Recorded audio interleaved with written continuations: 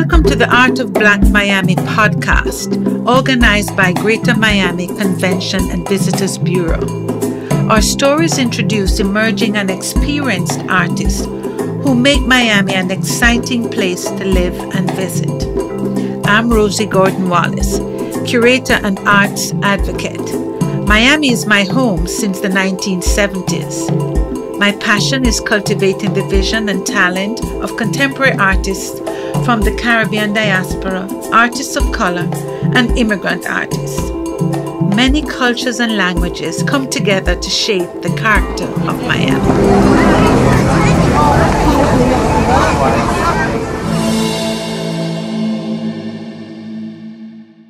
Today we introduce you to Anthony Reed. Meditation, praying, and journaling are key to his art-making process. Cultivating creative partners in Miami and beyond, he takes responsibility for sharing meaningful stories about Blackness in his paintings and murals.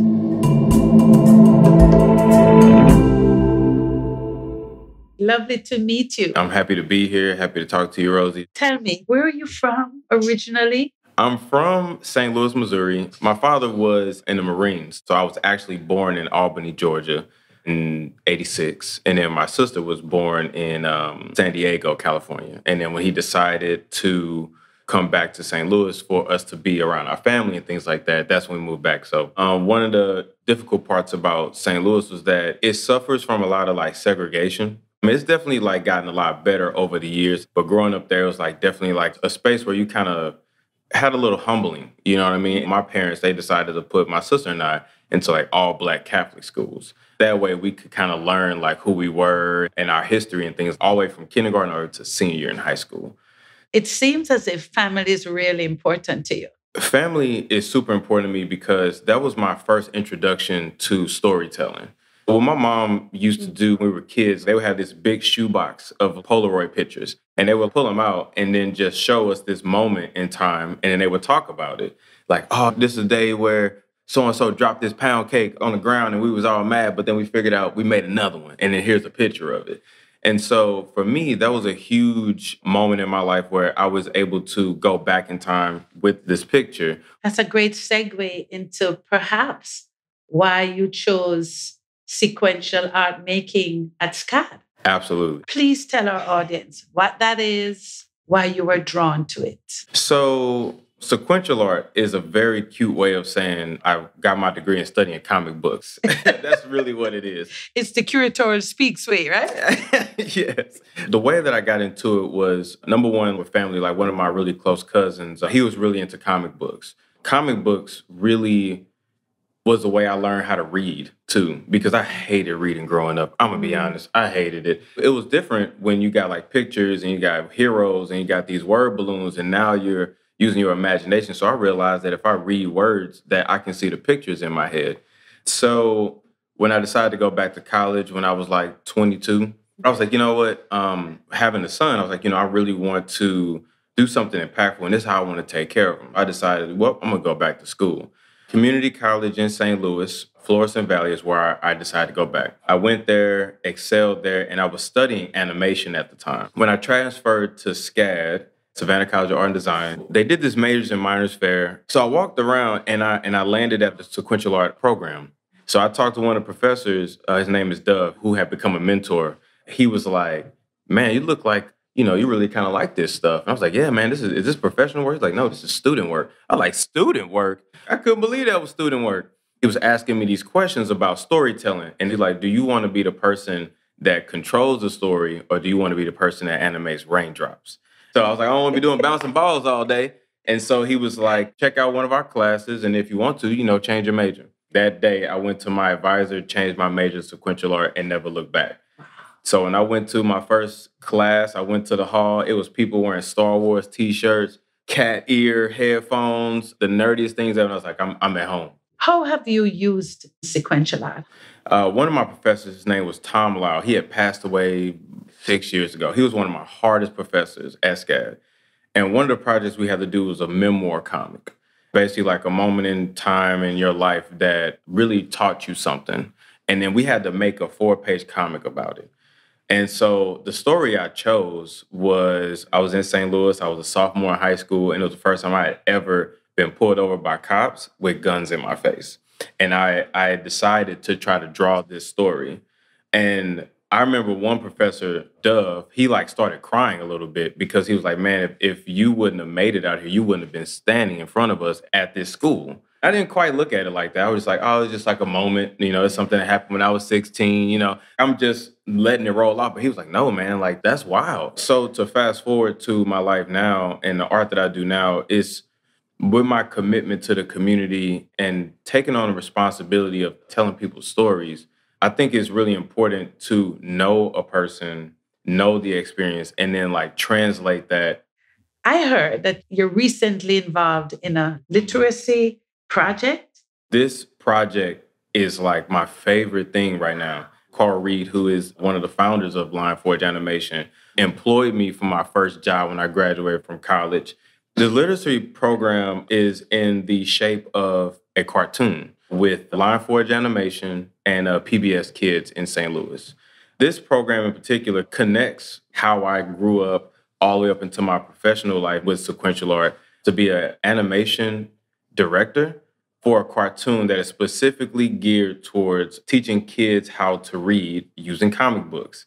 So this cartoon is specifically multicultural, based in St. Louis, but the city is called Midland City. And these kids have to get these comic book characters that magically come out of the comic book. They have to use these big words in order to get them back into the comic book. It taught me a lot. So I figured out how to be a director in animation. And that's actually what I like more. You work with other people that can come up with the design and the storyboard. And if I have to draw over it, that's cool too. But being able to make sure that it tells the story that we want and it's effective, especially in this space where you're trying to teach kids how to read and make it fun. 2018, you came to Miami. Some of your first projects were murals. Are you still doing murals? Yes. Murals is the thing that has pretty much like changed my life, to be honest with you. As soon as I came here, one of the first murals I ever did was with Herman and his project, Hope Murals. And that's in the Juvenile Detention Center. Take us in. Describe one of them. So going to the Juvenile Detention Center, first of all, it was really different because I had never been in the jail before, any of that, So I remember just going in there, you have to take everything off, no earrings, no phone, no nothing. And then going past the threshold from being a civilian to being inside of this space, I just remember like walking in being like, man, like these walls are really tall, barbed wire. Like, I mean, all the kids are in single file line and things like that. Then you look around, you're seeing a bunch of murals up, a lot of color up. You're seeing a lot of messages up. You see a lot of positive energy on the wall. And Herman was saying that what they do is like in the program is that they'll pick the students that are on their best behavior to be a part of the process of making the mural. And so I came up with the idea. We gave it back to the kids. They liked it. What was the idea? I wanted to have a man breaking kind of like chains, but instead of it being chains, I wanted it to be like roses and thorns, something like that. At first, it was in color, but the higher-ups didn't want to identify the person as any skin color because they didn't want to project any kind of negative message in to say that it's only like African American or it's only brown. The illustration of the person is a line drawing. So the most impactful part was when we were painting, I was telling them like, man, you can be free, man. Go ahead and get paint all over this wall, dude. Don't worry about it. They're trying to paint inside the lines or being really careful. And then it's like, man, like, you can be free right here in this moment. Isn't that profound that when there were no rules, they still wanted to paint in the line? And this goes back to my son, too. I feel like for young men, we pretend that we don't want the rules, but the rules make us safe. So seeing them draw very timidly, I was like, no, you can express yourself here. Then we would have these moments when we're done that we can have like these little small roundtable discussions just to sit and talk to them. And just hearing their stories, I'm like, wow, like I was in that same situation before. The only difference is I didn't get caught or I was in the wrong place, wrong time, but was able to leave minutes before it could have got worse. The thing that really stuck with me, it's harder to express this because they're in the situation and I'm not, but it's just like, it's the mind. And I was like, you can not be here mentally if you wanted to, and think about what you actually want. And maybe that could possibly dictate your actions to where what you do could possibly get you out earlier. Maybe people have a little bit more time or a little bit more energy to just give you more. It was hard because like you really don't have an answer. The only answer I had was like, just be free and express it yourself. Mentorship is so powerful, and I'm a big proponent of being a mentor.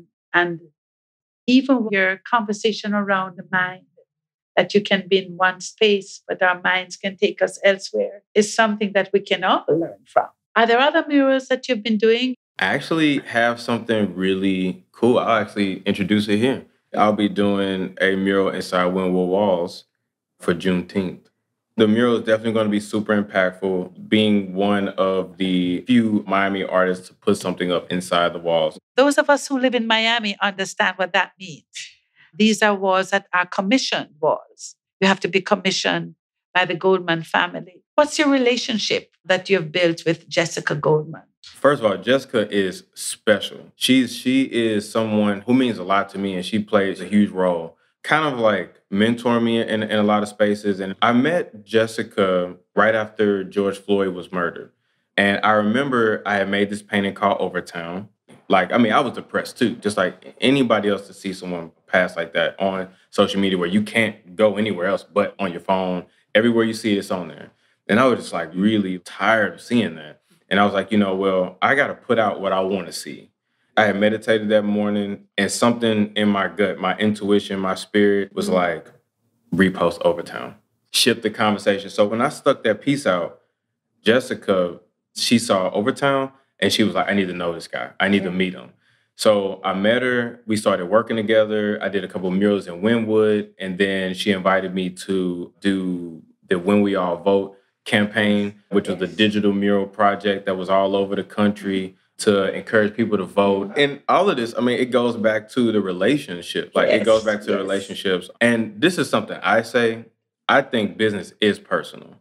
And the reason why I say it's personal is because the people are the reason why things happen. Relationships all come from you being authentically you. I am so curious to hear a little bit about your practice of meditation. And if you could link it to your art making.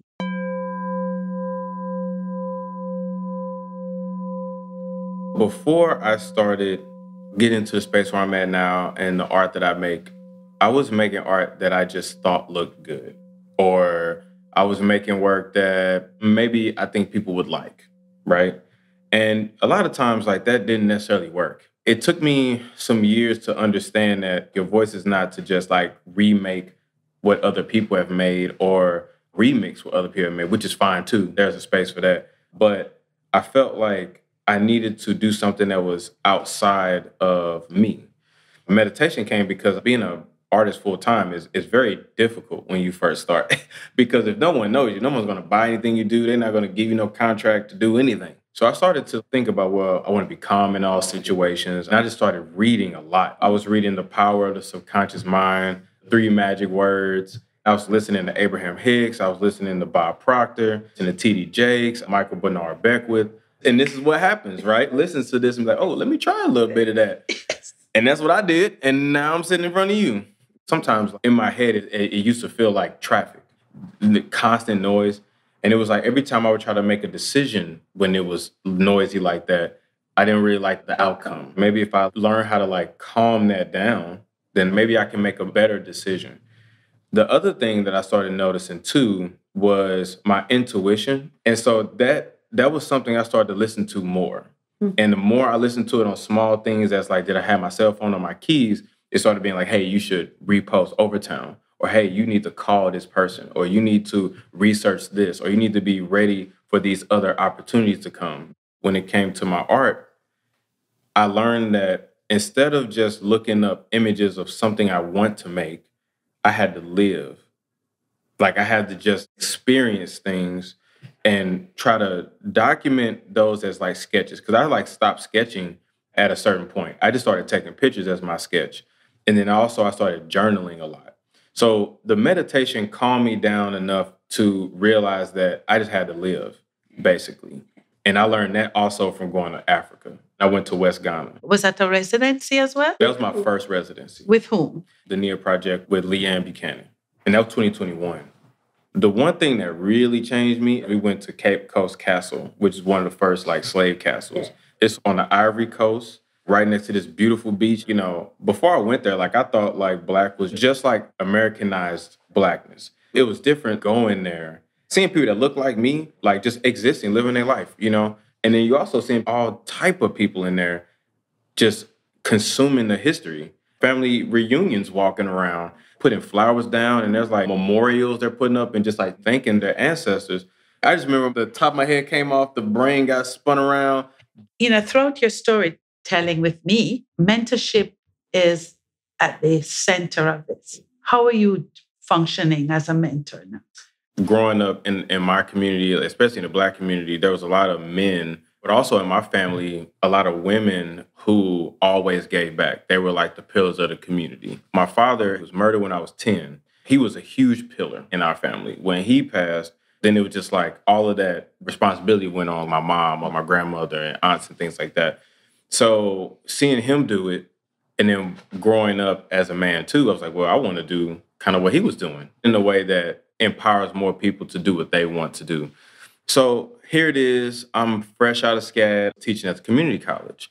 I was the only Black teacher, young too. Had this idea thinking that no one's going to listen to what I'm saying. Like, I was completely floored when it was the opposite. When I went there, all my classes were packed. Kids were deciding to not take other classes just to take my class. And I took that as a huge responsibility to say, if they're coming to me, then I have to know what I'm talking about. I have to teach really well. I got to be really good with my communication and be able to translate this with the students. So teaching was my first way of mentorship because it was like, you know, I knew where these kids were coming from, been in those same situations, but then allowing the art to be a space where they can kind of use that to talk. And then as that went on, that was how I spawned my nonprofit organization. So what I would do is I would just stay in a classroom after I was done teaching. And some of the really good students that would come to the room, they're like, all right, y'all can stay in here. As long as y'all do some work, you can stay. And they would just ask me questions about entrepreneurship. They'd ask me questions about SCAD and what did they need to do. And I was like, you know, SCAD is a really great school, but it's not, the school isn't what made me good. It was the work that I was putting in. And then at that point, that's when I was like, you know what, I think I want to do more of that. Where are you now with the work? So my nonprofit is called Healing with Hues. So Hues is like hues as in colors, also hues as in human. Healing humans using art and colors and storytelling. So it's 3 pillars. So it's basically youth development, healing with art, which is kind of like art therapy, but I'm not a therapist, so I don't say art therapy. Mm-hmm. Then the last one is community art activations and initiatives. My desires for Healing with Hues is to impact, inspire, empower people that look like us and to give them another opportunity to do something that they really are passionate about, whether it's in art, whether it's business, whatever it is. What I would like to do long term is to award young people opportunities to do this. How can your desires for this nonprofit be activated in community? I've actually worked with one of my mentors, Nicholas Durant. He's a representative here in Florida. His office is right down the street from my house on Coral Way. And so he actually was the reason why I was able to legitimize my idea. Because at first, like, I was walking around saying Healing with Hues, but then it was like, well, I kind of wanted to be something. A lot of the things I'm doing right now, the bigger ones, are still in development with some of my partners that I've been working with for the past 5 years to do something really special in Miami. It's just something that I want to just outlive me. Right. Like it really, and it's something that I want to pass on. I am just so empowered by your focus on leaving a legacy. And that each time you make a mark in the public space, you're ensuring that your legacy continues. This was an Art of Black Miami podcast, sponsored by the Greater Miami Convention and Visitors Bureau. I am Rosie Gordon-Wallace. We recorded this conversation in the historic neighborhood of Little Haiti, a mecca for Black art and culture. Savannah. Art of Black Miami highlights the year-round art and culture scene in Miami's heritage neighborhoods and across communities in Greater Miami and Miami Beach. If you are enjoying our stories, visit artofblackmiami.com to learn more. Engage us on social media, post and share using the hashtag #ArtofBlackMiami. The Greater Miami Convention and Visitors Bureau is an accredited, independent, not-for-profit sales and marketing organization. GMCVB's mission is to attract visitors to Greater Miami and Miami Beach for leisure, business, and conventions. For up-to-date art events, promotions, and more information, visit artofblackmiami.com.